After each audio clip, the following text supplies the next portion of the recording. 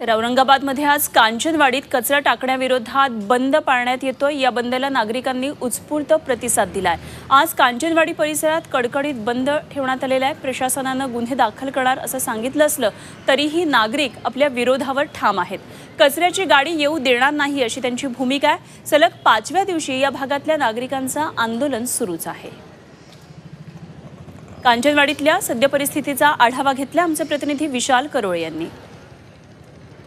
औरंगाबाद महापालिकेचा कचरा कांचनवाडी परिसरात आणू नये म्हणून कांचनवाडीतील हे नागरिक गेल्या 5 दिवसांपासून या ठिकाणी आंदोलन करत आहेत। औरंगाबाद शहराचा हजारो टन कचरा महापालिकेनं नक्की कुठे टाकावं असा प्रश्न महापालिकेसमोर निर्माण झाला होता। महापालिका शहरातील शहराबाजूच्या सर्वच जागांची चाचपणी करत होती, मात्र नागरिक कुठेही त्यांना कचरा टाकू देत नव्हते।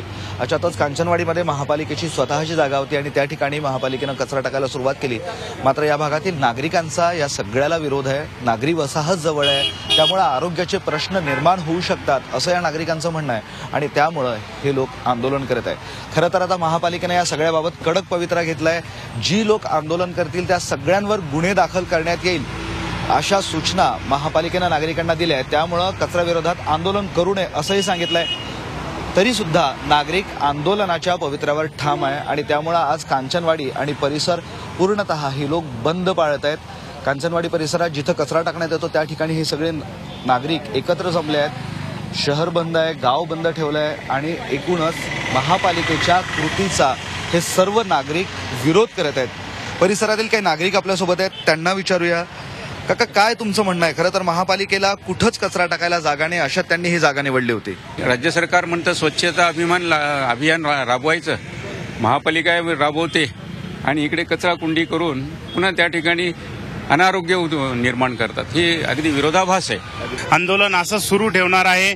आमच्याकडे इथे शाळा, कॉलेजेस आणि नागरी वसाहत इथे जवळ असल्यामुळे आम्ही इकडे महानगरपालिकेची जरी जागा असली तरी आम्ही इथे कचरा बिलकुल येऊ देणार नाही। 5वा दिवस आहे आज आणि आंदोलन सुरू आहे। महापालिकेनं कितीही दडपशाही केली तरी सुद्धा कचऱ्याची एकही गाडी इथं रिकामी होऊ देणार नाही असं त्यांचं म्हणणं आहे। आता महापालिकेची खऱ्या अर्थानं सगळीकडेच कचराकोंडी झाली आहे। या सर्व परिस्थितीत महापालिका आता नक्की कचरा कुठे टाकणार हेच पाहणं महत्त्वाचं ठरणार आहे। व्हिडिओ जर्नलिस्ट मोहम्मद तौफिकसह मी विशाल Karole, Zee media, Aurangabad. Zee 24 तास रहा एक पाऊल पुढे।